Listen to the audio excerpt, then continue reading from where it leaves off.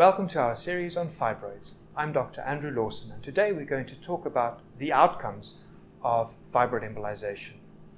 Fortunately, the success rate in competent hands for patients who have undergone fibroid embolization exceeds 95%. And by that we mean almost 100% of patients who are selected appropriately get symptom resolution.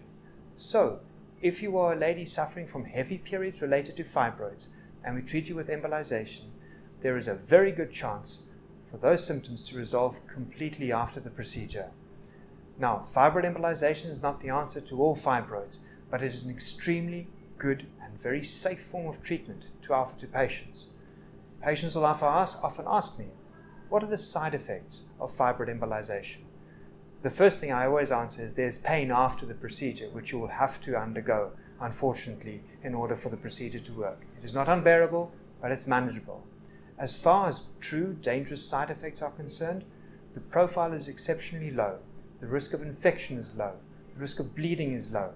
And the risk of destroying the blood supply to unrelated organs, i.e. the womb, the ovaries, the bladder, is also extremely low.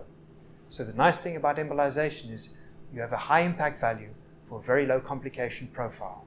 So stay tuned and watch our next video. Thank you.